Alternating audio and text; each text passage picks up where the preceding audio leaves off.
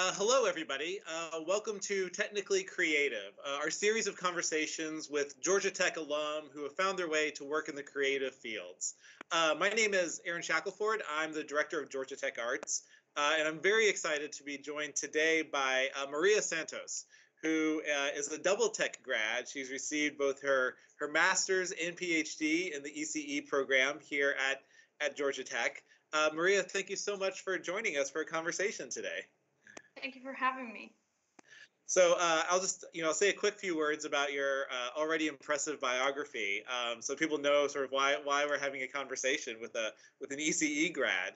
But your research focuses on the distributed coordination of multi-robot systems, and a particular focus on modeling heterogeneous capabilities within large swarms of robots. So the reason that's important is because you also explore the use of swarm robotics in various forms of artistic expression, research for which you have won awards already, and you're currently a postdoctoral research associate in the Department of Mechanical and Aerospace Engineering at Princeton University. So that's quite a CV already. And we're so thrilled that you took some time out of your very busy postdoc Princeton schedule to have a conversation about this. Yeah, it sounds like a mouthful, but yes, thank you. So let's just start out because, I read a bunch of words, and, can you say a little bit more in your own words what some of your research looks at, and what are some of the ways in which artistic expression plays a role in the work that you're doing? Yeah, so with respect to the distributed coordination of multi-robot teams, I study how you can convert these global objectives into individual commands. And in particular, I focus on how you coordinate large groups of robots, like 10, 100, 1,000, you're agnostic to that number, but how can you coordinate them when they have like different capabilities? So for example, some of them may have one type of sensors, others have a type of actuator, and how do they have to distribute and coordinate among them to achieve these global objectives in the best possible way.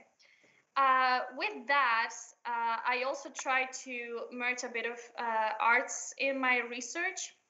So far during my doctoral studies at Georgia Tech, we did two main pieces of work. In one of them, we studied the creative capabilities of Swarm to evoke emotions for an audience. So think, for example, of using a multi-robot system for a theatrical exposition. Like, how can you evoke like happiness or sadness? How can the spectators understand these emotions in these very non-anthropomorphic robots that compose a swarm? And also we did a piece of work on how these multi-robot systems can serve as an interactive tool between a human artist and a canvas to produce artistic painting. That's fantastic, and we should add, there's some video on our website that we've posted. This let people sort of see some of the amazing work with the robots, because it is something to really you have to really see it to understand and appreciate it.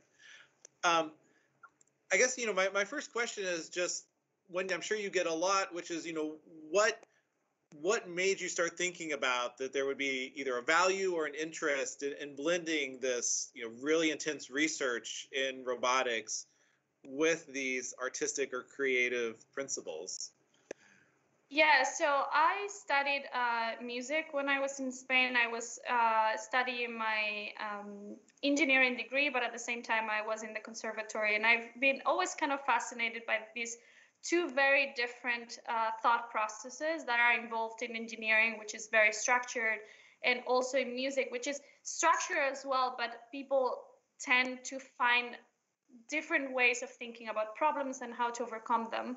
So I always wanted to merge them both, and I didn't think it was possible. So I was a bit frustrated when I finished my music studies by how, kind of to the norm it was being in engineering. So I always wanted to bring that. And then when I was starting to work in this multi-robot systems literature, basically I mean, even when you run a demo to people, people are amazed by the kind of like trajectories these individual robots follow to, even when they're just doing a task, they're pretty interesting to look at. So based on that, we started thinking, how can we use this for our advantage? And I mean, I'm not the first one looking at this. Like, people are already fascinated by these swarms that they get deployed in the Olympics and in the Metallica tour. So how can I wanted to use them more like, okay, I don't want 100 engineers thinking about this, but I want to give to artists a way they can use these multi-robot systems, these swarms, in a more intuitive way. How can we do this for them? Mm-hmm. So can you say more about, as an engineer, what does intuitive really mean? Like, I think that's a word that we, you know it when you see it, but how do you think about, designing something that would actually be intuitive for an artist who may not be that experienced in robotics to be able to use? Actually, that is a very good point, because I feel when we develop these things, we as engineers, we think, oh, this is very easy to use, and then people may not think the same. And it happens even to me sometimes. I don't know how to work. I go to somebody's house and like, I don't know how to work the microwave, and I'm like, well, I'm an engineer, I should know how to do this, but apparently this is not very intuitive to me.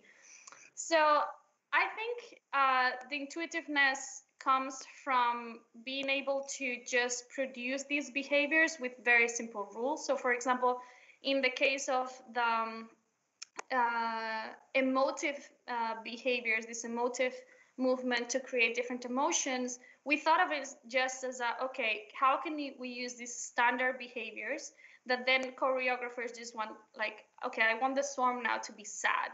So they just have to specify that. They don't have to worry about, I have 10 robots now or 20, or they move on the ground or they're flying, but just what type of movement will produce this. So that was in that work. And in the work of the painting, we focus more on, okay,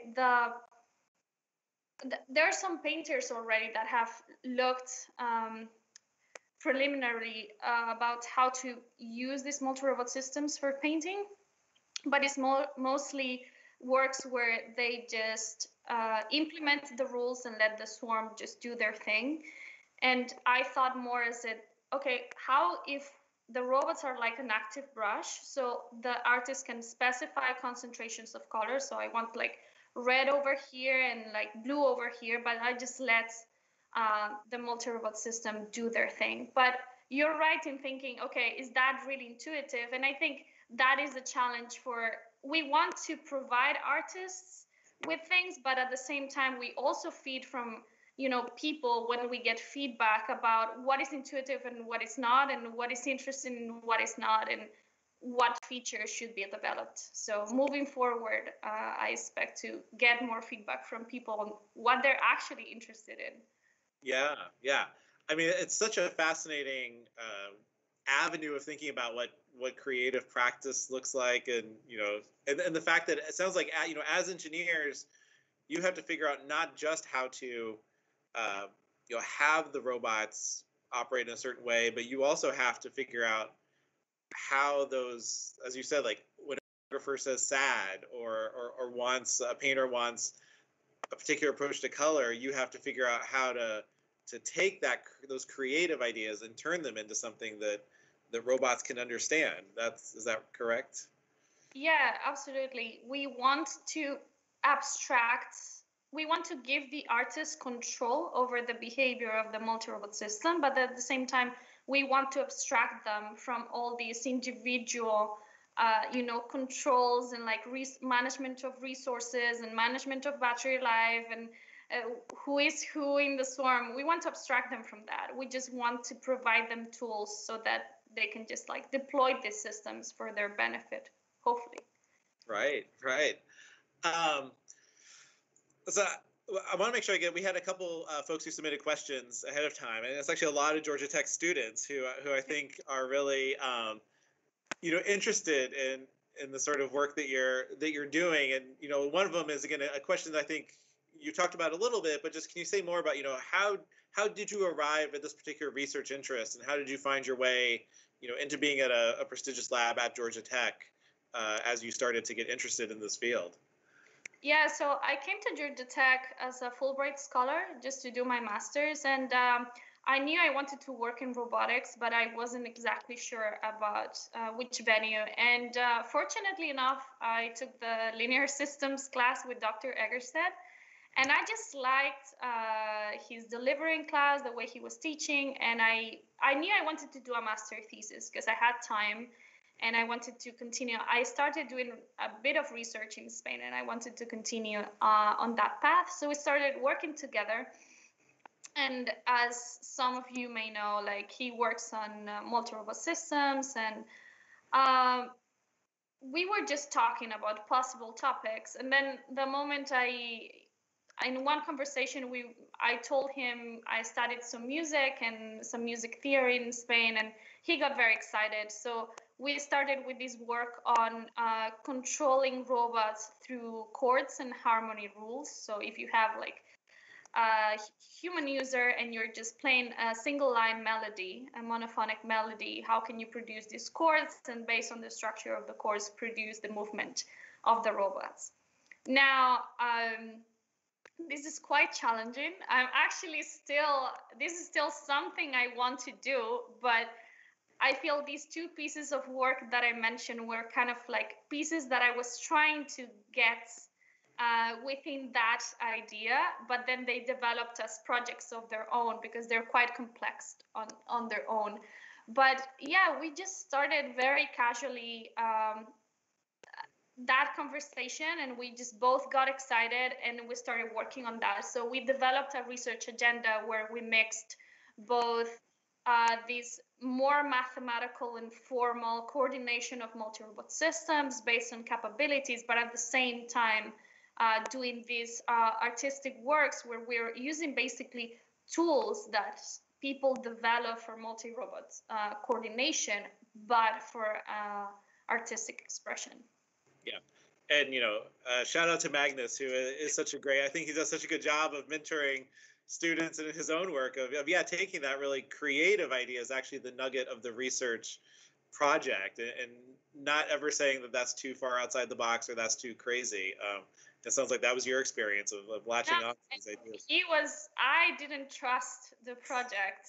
I must say, I didn't trust that I could develop a research agenda on this field. And he kind of like pushed me forward and always like supported me, even when I was like, this is not material for a project. And he was like, do it. And I mean, I did it, and people are excited about it. So he was absolutely right. That's fantastic. Another question we got from students was, we've sort of touched on, but are there unique research challenges that you encounter in your work that you would not have faced if you were focused on a more traditional industrial application?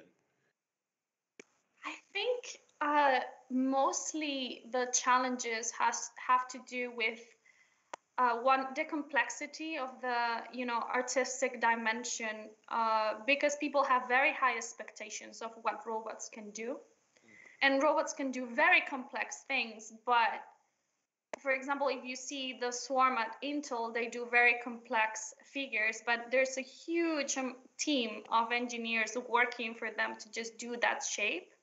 But instead, what we try to do is abstract those kind of things and kind of generate this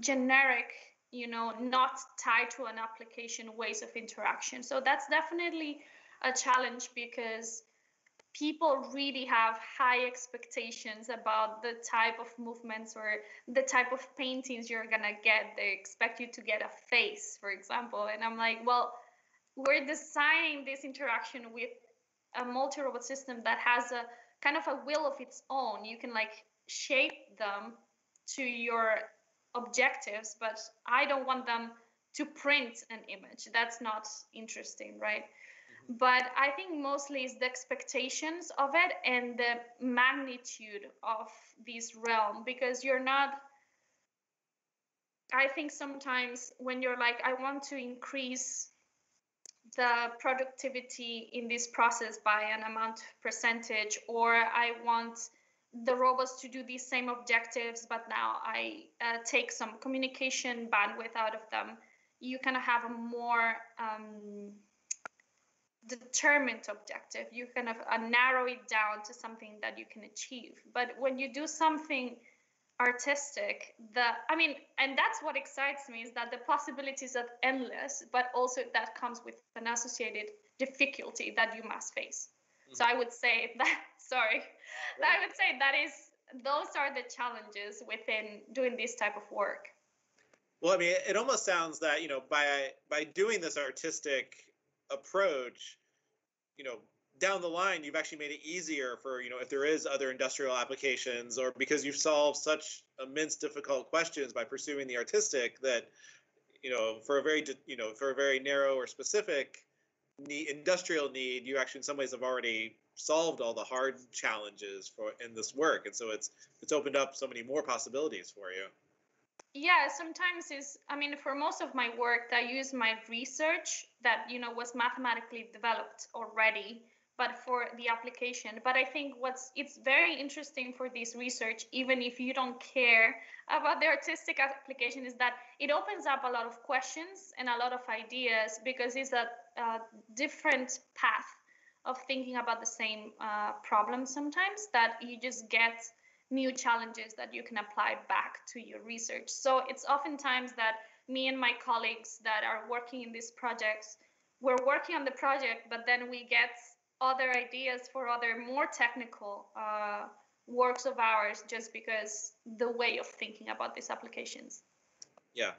That leads nicely into one of my other questions. That it's a hard question, but, a lot of the folks we talk to are, they don't necessarily identify as artists, but, they are in creative fields, and that's why we call it technically creative.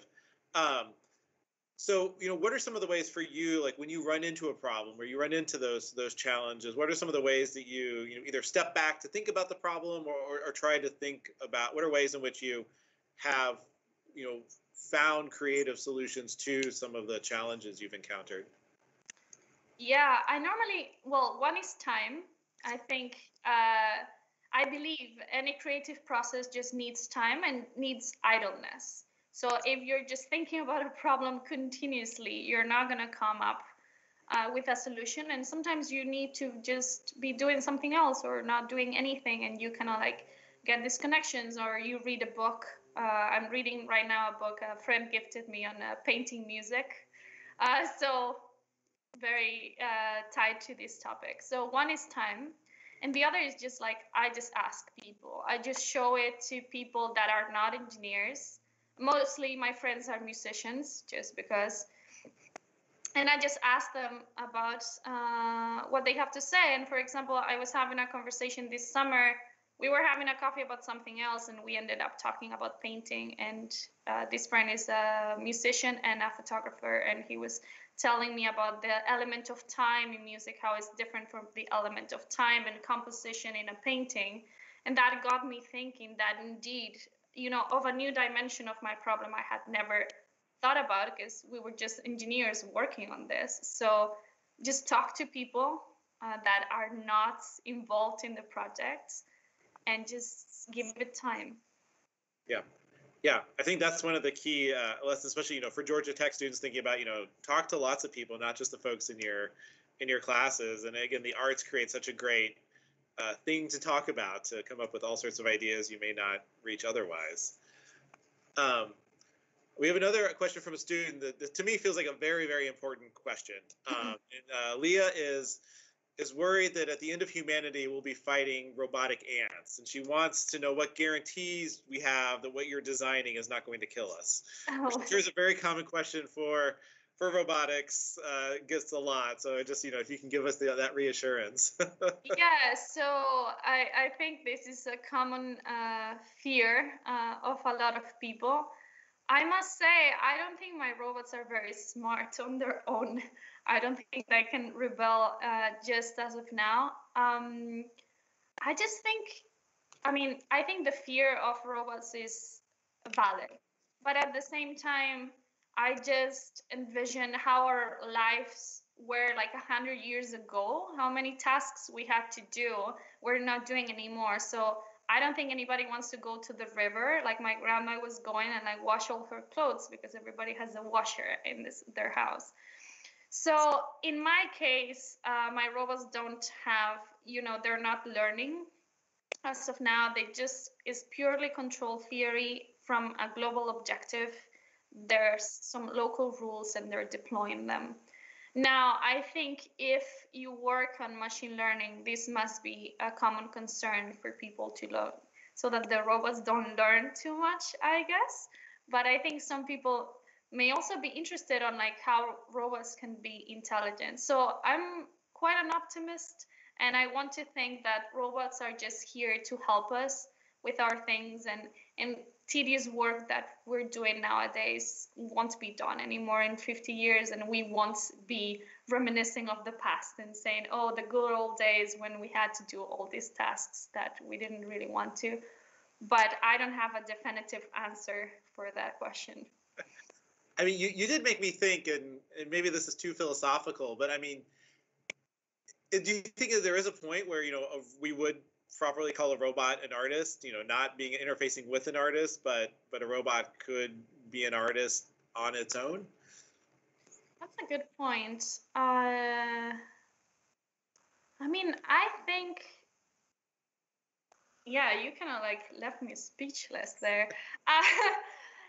The way I think about them, I think them as tools to enhance the creative process. So, because the way so far they're doing, there's some kind of pre-programmed, like rules that are deterministic in a way sometimes, but you can always feed them some randomness, so that would influence the generation. And I mean, there's people already creating, music just artificially, right? Like given a program some way to do it.